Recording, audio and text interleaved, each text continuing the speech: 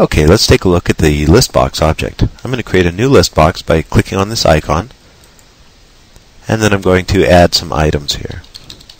We're just doing this for the original demo here. We'll take a closer look at this as we go along.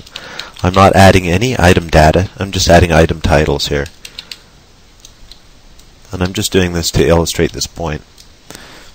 The Listbox is basically very, very similar, or the same, as the list menu object that you see in many web forms. Okay, so I'll just go ahead and type one last fruit here and press OK and move this down so that you can see what we're dealing with here. As you can see, it displays lists of items and it allows the users to interact with these lists.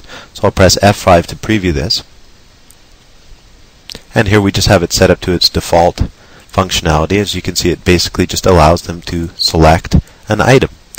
Okay, let's take a quick look at the properties, and we're just going to take a general look in this lesson. In the next tutorial we'll take a closer look, but as you can see, there's a variety of ways that we can handle data here, a variety of ways that we can display data, and a variety of ways that we can manipulate this list box. For example, in the actions area we can react to a variety of different user inputs here. For example, on focus, such as when someone clicks on an object, or double click, on select, that's when they select an item, or on key.